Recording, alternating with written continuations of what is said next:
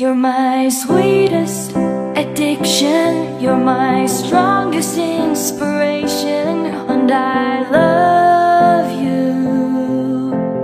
It's true, there's no mountain I could not climb as long as you are mine, and I thank you. Hi Angel, have birthday to you. 祝你身体健康，生日快乐，好好读书。 Hi Ate Angel, happy birthday! Wish you a many happy returns of the day. I wish you a long life, prosperity, and good health. At ipagpatuloy mo lang yung pag-aaral mo para marating mo yung mga pangarap mo sa buhay. At saka always be a good girl. I love you. God bless. Hello po! Good evening sa tanan, especially sa nag-birthday. Hi Ate Angel, happy birthday. Welcome to Legality. Okay, legal na gid siya kay 18 na. Okay, God bless to another chapter of your life. May this chapter filled with joy, love, and peace. Continue to make your mama proud, be an obedient to your parents, and guide your younger sister. And don't forget, put God first in everything that you do. Okay? Enjoy this night, and love you, Angel. God bless. Bye-bye. Happy 18th birthday ka, Jill, no? Enjoy lang sa birthday party mo. Halong ka always sa eskwela mo, eskwela tarong, God bless. Yan lang, Jill. Happy birthday ulit, Jill. Hi, Ate Angel. Happy dog day. I love you. Hi Jill, happy birthday. Enjoy your day. We love you. Bye. Happy birthday and a Merry Christmas to you. Wishing you happiness today, tomorrow, and always.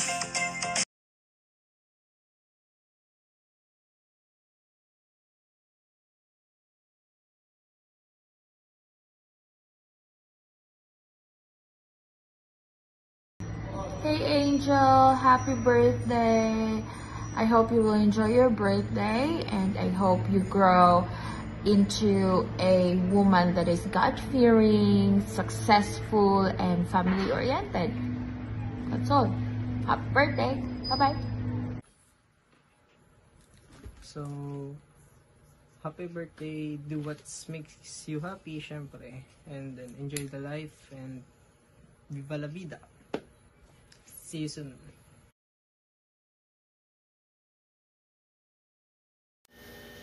Having you as my daughter is truly the biggest accomplishment in my life. Every single day since you were born, you've added something amazing to my life. I hope you knew how much I loved you and how much I cared for you.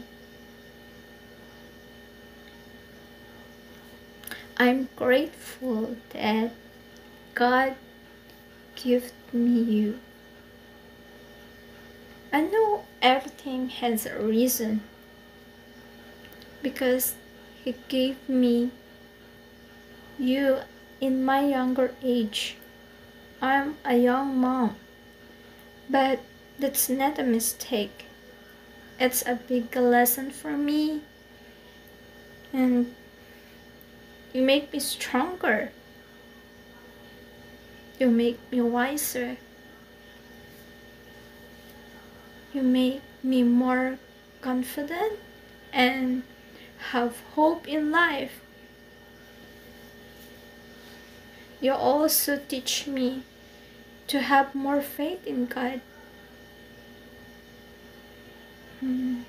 Lahat ng pagsubok sa buhay nalalampasan at nakakayanan ko dahil sa'yo at kay Thea.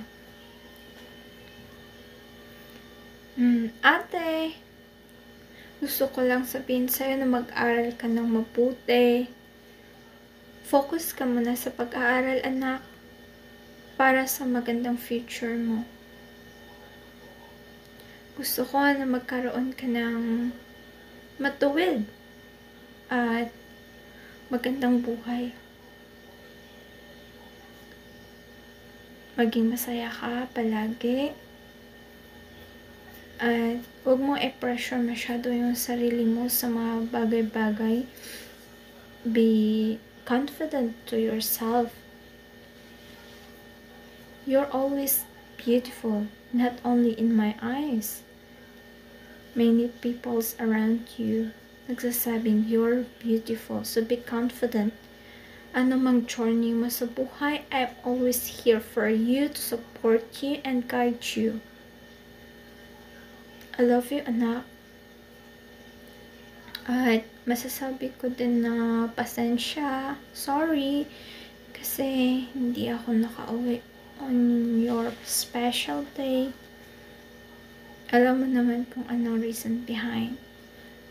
Pero sobrang thankful ako sa inyong lahat dyan. Lalo na kay Nanay Bibing, Nanay Luling, na always andyan palagi sa mga anak ko to guide sa kanila, advice sa kanila, and sa mga kapatid ko na always here for me too, sa ups and downs, at sa mga tulong nyo, not only emotional matters but also financial matters.